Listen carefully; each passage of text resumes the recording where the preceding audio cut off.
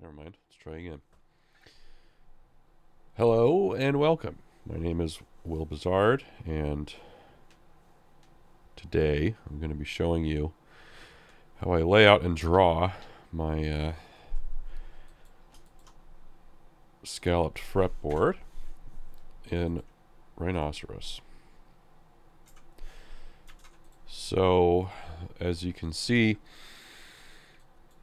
got a few fretboards here that I've already drawn out. If you want to know how to get to this point, I have another video up that was posted previously that'll take you at least this far, I do believe. So,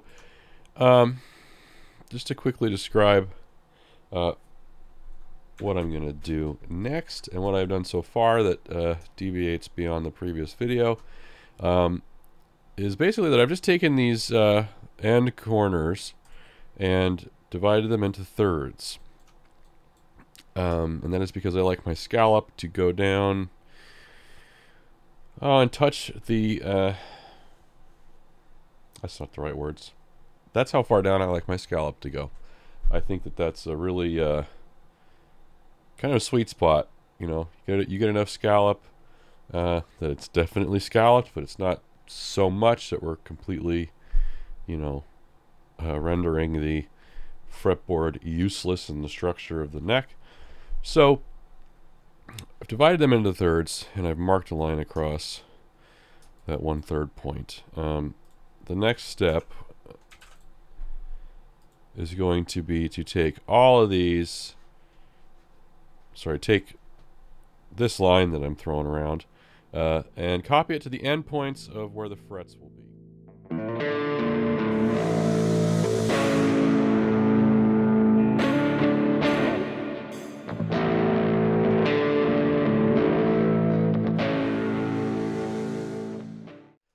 Okay, now we have done that. The purpose of these lines is to segment this line that I have made. And that is, the purpose of that is to make the center points on either side of the fretboard between the frets easily locatable, so that we can then draw some arcs. So, our next thing to do is to use the split command and select the objects we want to split.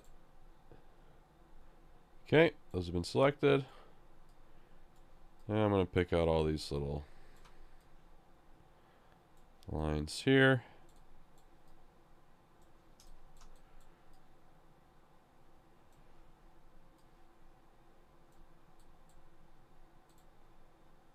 And we've split. Check that out. I'm going to go ahead and do it over here too, because these are both fretboards that I'm going to be running in the next week. One of them for a client, and one of them for me.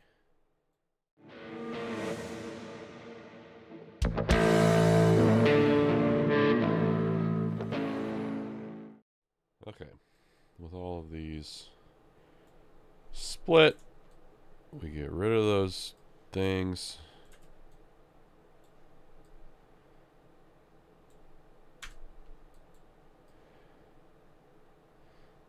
They're disgusting. Get them out of here.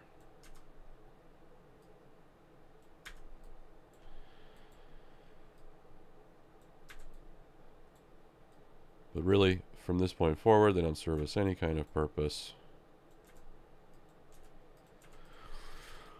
And then, I need to... So, what we're going to do next is offset the line that the lines that mark the fret positions. A particular distance, which, I don't remember exactly what I did in the past, but luckily I keep every drawing nearby. Let's go to a perpendicular point, or nearly perpendicular point. Okay, yeah, 0.07, it's 0.14. I think that's just like, man, maybe 10 or 20 thousandths beyond the total thickness or width of the frets that I'm going to use.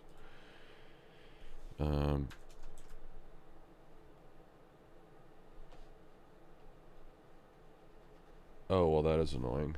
Okay. Yeah, so, or, you know what?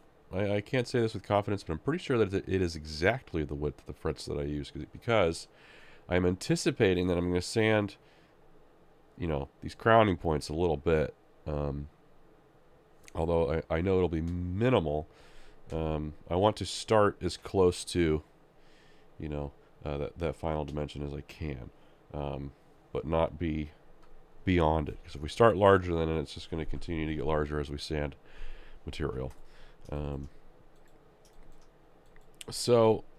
Because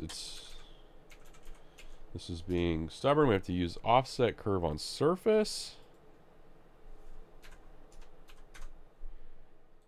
Oh, Christ.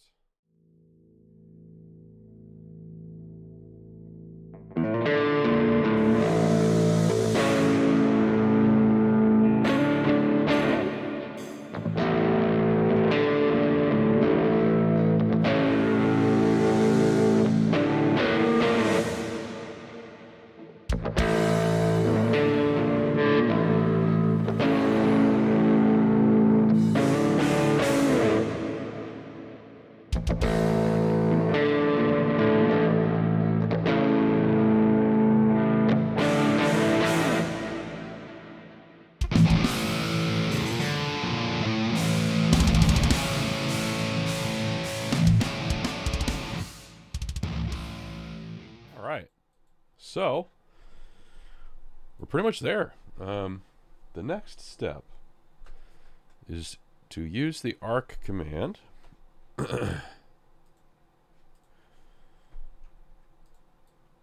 in a handful of places. We're going to use, let's see, start point end. We're going to go from that portion of the fret shelf and in the middle of our segmented lines, and then the other end of the shelf. So 3 quick motions just like that. We do it on both sides because they are a different shape on either side of each other. And then we can select these lines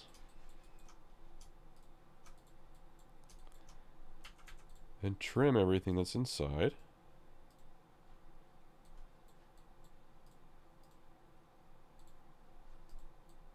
And then we can use network surface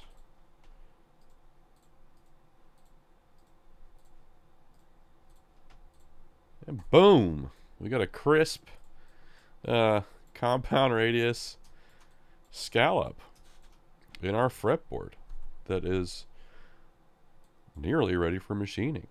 All you have to do is, you know, all I have to do to finish this is to repeat that process all the way down the neck, which would probably take another 6-7 minutes. Clean it up, make those new surfaces, and we are done.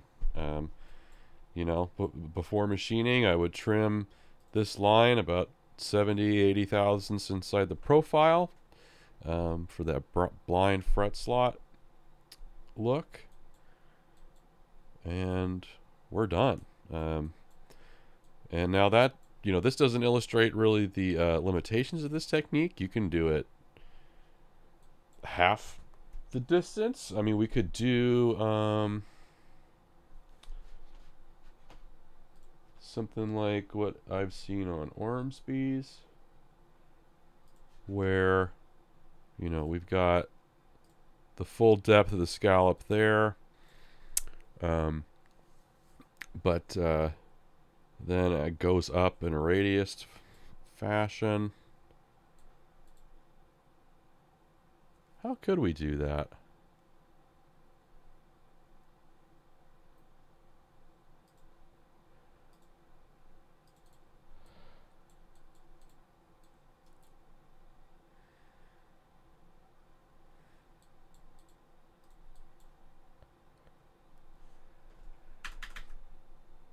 I think I know how I would do this. Okay. Yeah. I've actually never done this before, but we're going to interpolate curve on surface. We're going to do it on this surface. We're going to go from this point. Draw a new line here so I can see the center point. Interpolate. Mid. Oh, fuck yeah. That works.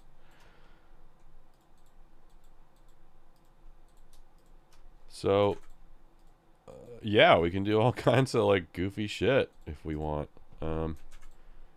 Probably put a line between the two midpoints. Do network surface again. There. Now we've got like some kind of weird quarter scallop. So, yeah. Rhino's sick. And so is my fretboard. Thanks for watching.